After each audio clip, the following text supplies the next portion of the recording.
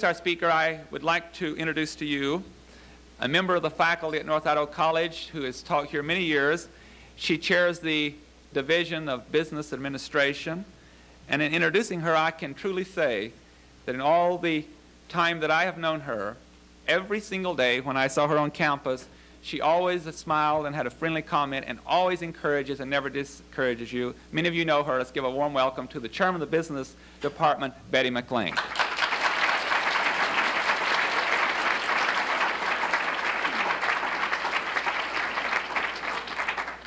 Thank you, Tony. That's very nice. Before introducing the final speaker of this convocation series, I want to take just a moment to give all of us the opportunity to express our thanks to the committees and especially to the committee chair people, Tony Stewart, who never takes any credit for anything. He's very modest in that respect, and Leona Hassan. Their committees that they have chaired have worked very hard to bring us this exciting week, and I think we should take just a minute to say thank you.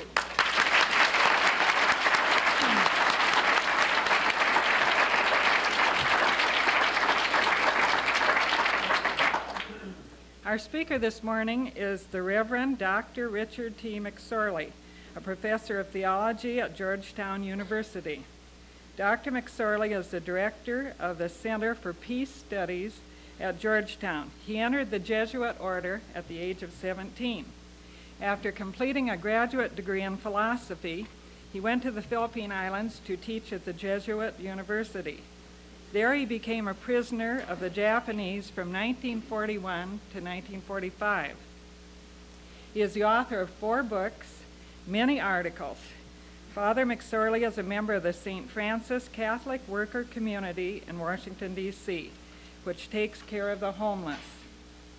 Dr. McSorley will speak on a biblical basis for peacemaking in the nuclear age. At the conclusion of his book, which is entitled Kill for Peace, he leaves the reader with a message of hope, and that with God's help and faith, peace is possible. This has been an exciting week, a week which has motivated us to do a lot of thinking, and in some aspects, a very scary, sort of a threatening week. So with this message of hope that I know he's going to bring to us, I introduce to you with pleasure Father McSorley.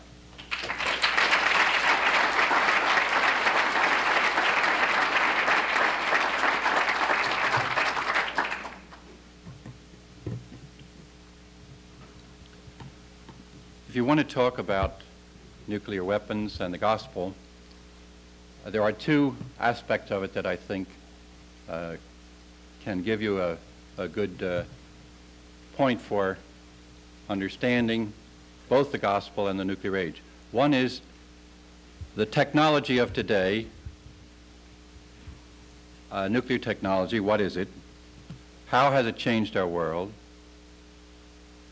And just look at that from American scientists and American military men telling us what it is.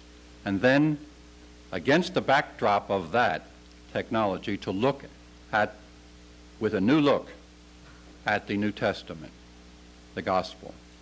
Whether we are Christians or not, the New Testament is a document that has a human value and that expresses a sense of the value of humans that all people everywhere appreciate. So I think that that's what I'll do. Just take about 20 minutes for the nuclear technology, a slideshow, and then 20 minutes on the gospel, and then 20 minutes for your questions. And you'll tell me at the end of 20 minutes. All right, if we have the lights out then. Can you see this? Can you see this? Everybody can see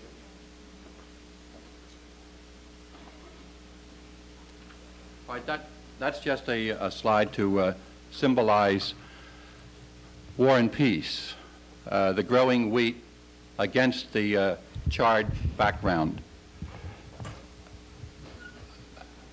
Peace is whatever brings me close to God and my neighbor simultaneously. It's what reconciles me. Peace is reconciliation with God and my neighbor simultaneously. Not just my neighbor, not just my God and myself, but my God and my neighbor. reconciled. We are at home. There are no fences between us. We talk to each other, both my God and my neighbor. That's peace. So if you accept that definition, and it's a definition given in Paul's epistle to the Ephesians, the 2nd chapter, verses 10 to 20 or so, if you accept that as a working definition of peace, and I do, then to talk about peace without God is nonsense. And to talk about just dealing with God and myself and having peace and forgetting my neighbor is nonsense. Peace is simultaneously reconciled, being at one, at home with my God and my neighbor. A lot more could be said about that. We are in the nuclear age. So the peace, if we're ever going to have peace, it's going to be peace in the nuclear age. And that's not going to be easy. Can you put those lights out that are on the screen?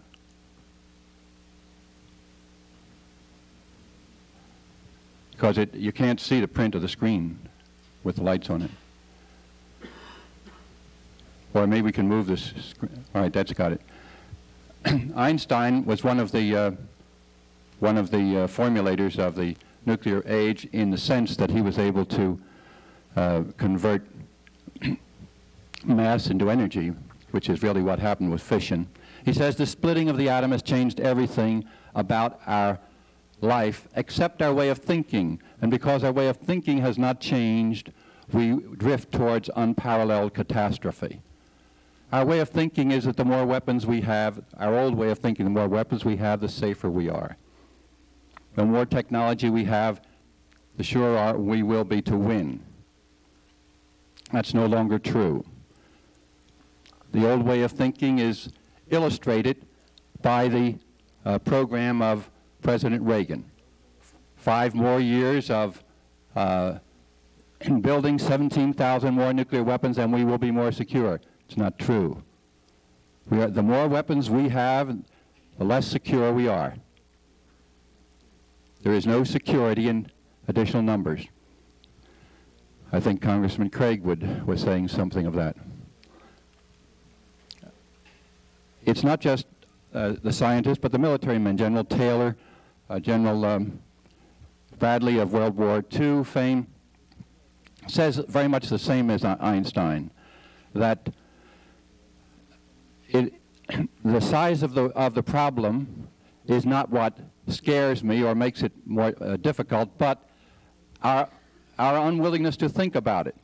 So I want to congratulate you and Tony Stewart and you students for thinking about it. You have a very good student presence here, and you've had a very good week of discussion of the #1 moral issue of our times. Better than most schools, I think, in the East. One way of trying to understand the nuclear issue is to compare the nuclear age, is to compare it with what we had in the ages before it. Here you see a chart, which you probably can't see very much in the back. 1 ton of TNT is equivalent, without a flame touching it, it'll just get so hot, just past its combustion point, and then it will be swept away. The movie would show it just being swept right off its hinges, right off its foundation. A stone house with the same sort of thing. The fireball, well, the pressure hits it, the windows and doors go out, the fireball begins to heat it up, and it is destroyed. The pressure this is a 5-pound pressure, would reach from a 20 megaton bomb 45 miles away. It would be 5 pounds pressure. This is what 5 pounds pressure will do to a loaded boxcar. This is tested in the Nevada testing. A bus receiving 6 pounds pressure and a turned over bus in the background. The pressure at the center would be about 2,100 pounds. And it would go out from a 20 megaton bomb, it would go out and then get weaker and weaker as it went out. After about 10 miles, it would be sucked back. But the fire would start simultaneously about 38 miles away and burn everything burnable. war. War can be defined 1,000 ways. War against poverty, war against anything. War is intergroup lethal conflict. Intergroup, it's not just person to person. Lethal, deadly conflict. Now, if that doesn't define sharply enough what war is, then add these characteristics, which are historically what you find in war.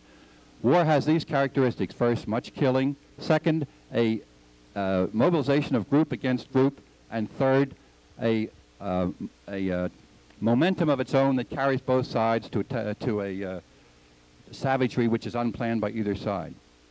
Now ask the question about the New Testament. Does the New Testament approve of intergroup lethal conflict which has as its characteristics much killing, mobilization of group against group, and a momentum of its own which carries both sides to unplanned savagery? The answer clearly is no.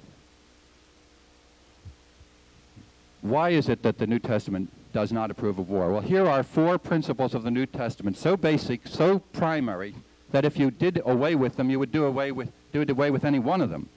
You would do away with the New Testament. And all of them are opposed to all war. The first principle is, and all of this is pretty well known to you, but in the light of the nuclear age, it takes on a new meaning. The first principle is love.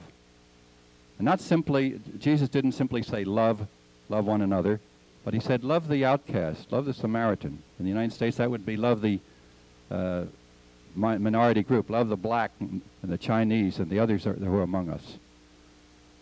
And if I say, well, I do, I love the black people, and I love the children, I love the outcasts, and people say, good, God bless you.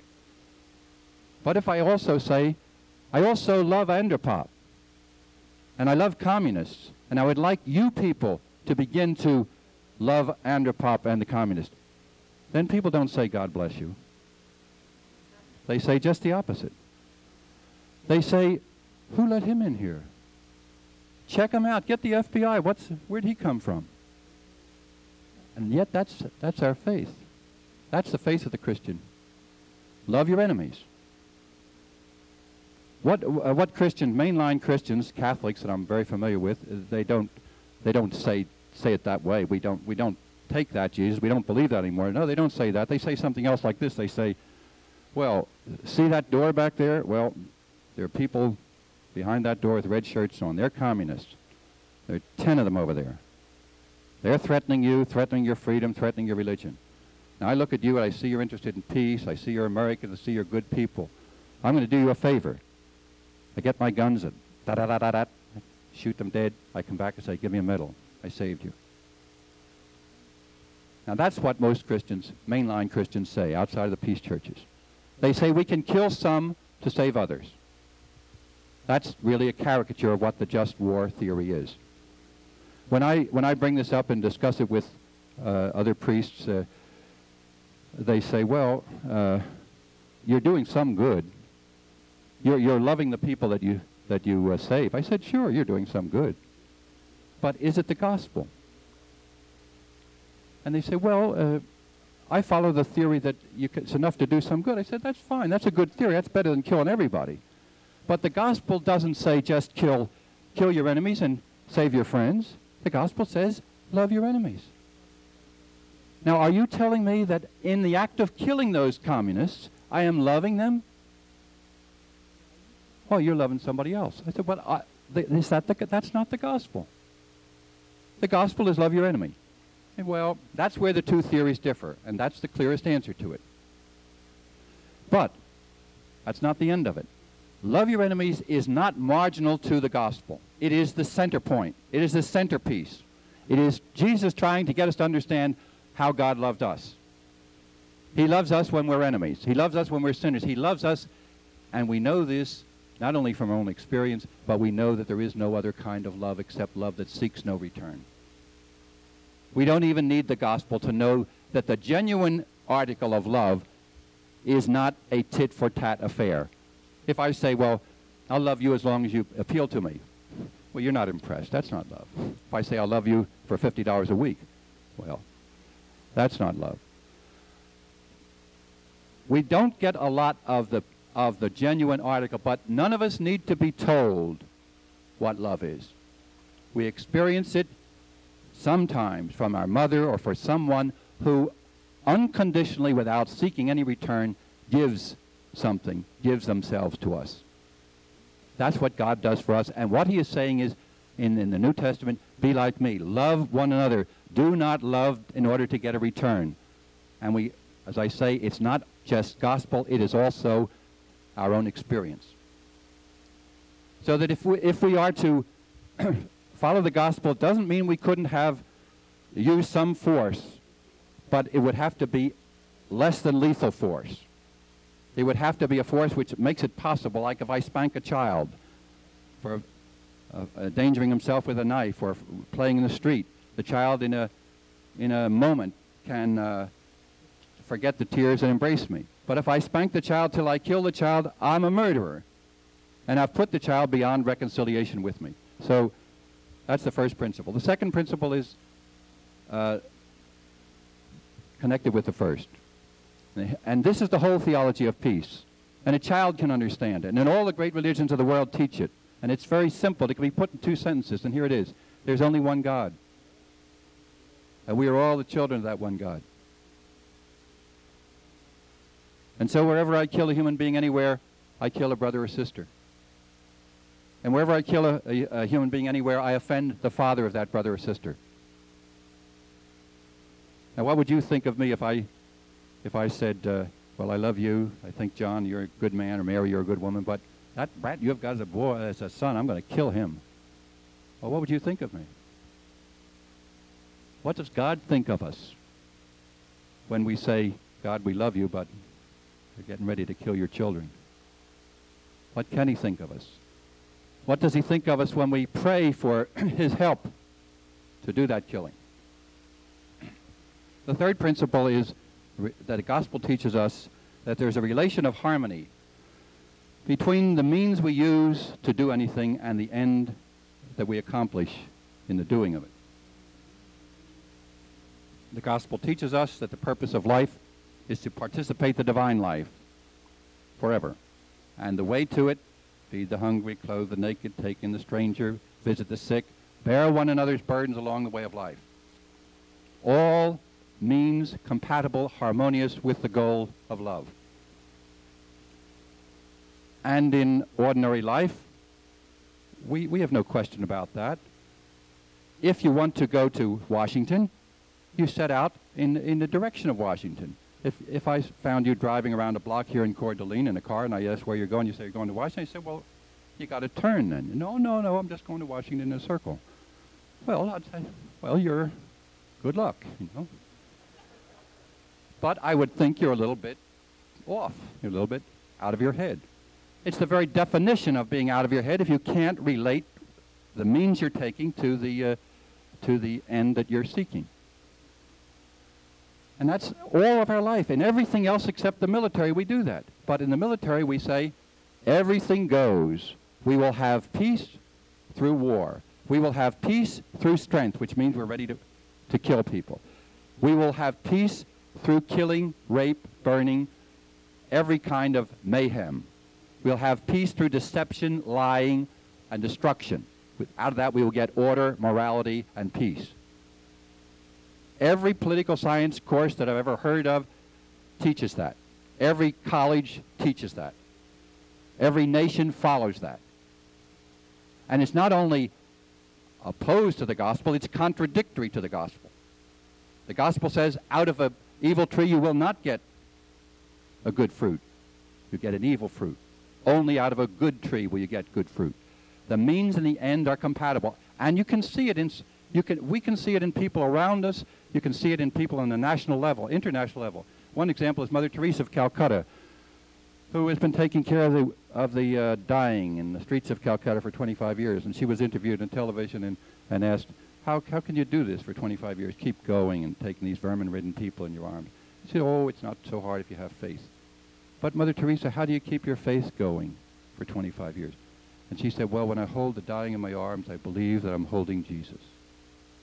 See, the perfect identification of serving neighbor and God in the one act. Those people are rare. Some people do it in their lives fairly well. And when we see somebody doing that their service of God and their neighbor together, we say they're biblical people. They're gospel people. That's what it means. It's one of the teaching of the gospel. The final principle that I want to talk about is, and this is the end, that the gospel teaches us that the way of holiness is best defined not by some vague abstraction like do good, avoid evil, follow your conscience, be righteous. They're all good, but they're vague. The gospel teaches us that the way of holiness is to imitate Jesus, and that's not vague. God the Father didn't give us a book or a set of slogans. He gave us his Son. He gave us a person. He gave us a baby who grew up to be a man, who lived in a poor family, who identified himself in solidarity with the poor, in his public life didn't have a place to rest his head, and in death rested his head on a cross crowned with thorns, and who taught the doctrine of loving service. Now that's the example that the gospel puts before us of the way to peace and the way to holiness. We can't imagine Jesus pushing the button for a nuclear bomb, or wearing the uniform of any national state, or registering for it, or paying taxes for nuclear weapons or any weapons of death, or working in a plant that makes weapons of death in any country. Jesus is the representative of God on earth, as Christians believe, teaching us the way of holiness. He summarized everything he said, and his summary of what he said was in line perfectly with his life. He said it in 3 words: love your enemies.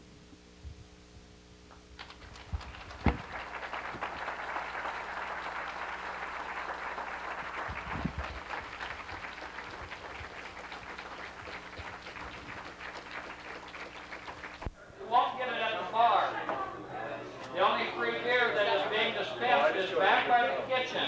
So if you want to exchange your tickets for your free beer, it will have to be done back by the kitchen behind the pool table. To the bear. The bear.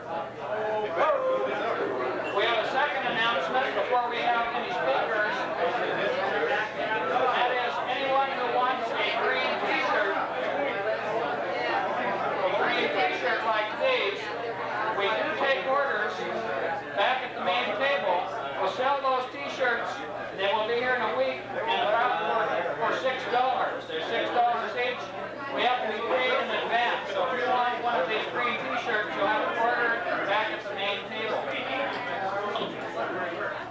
Come on. All right. You got a picture.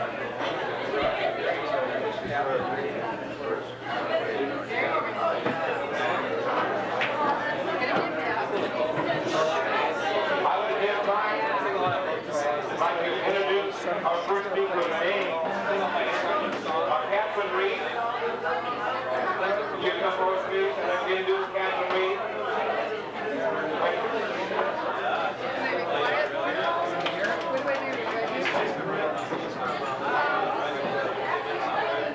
I have practiced doing this, but I have some bumper stickers and buttons here. Well, can you guys be quiet?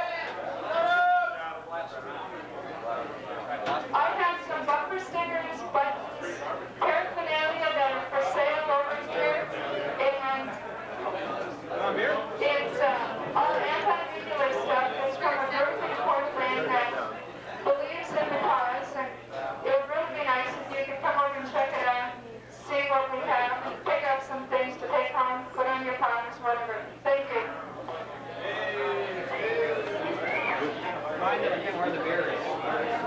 Another reminder, if you want your free beer, please come back to the kitchen and get your free beer. If you're in there already and you don't have tickets, tickets are available at either Chanto or Furniture. Again, you will not get free beer if you come back to the kitchen and we'll give you your free beer.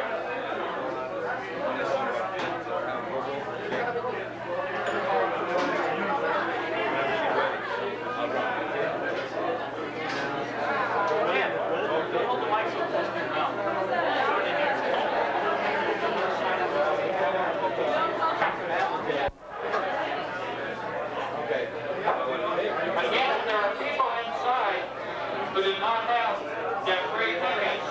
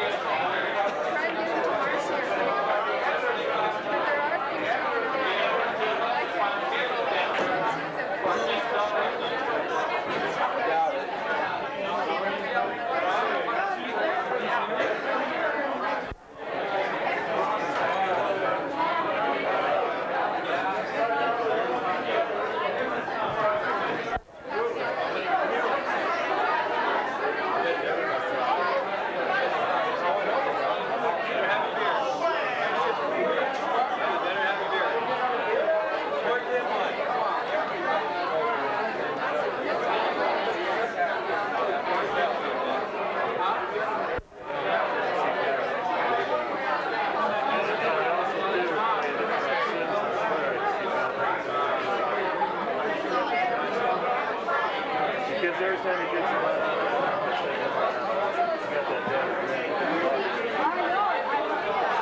you know, I mean, hey, I like people to smile, you know, but it worries me.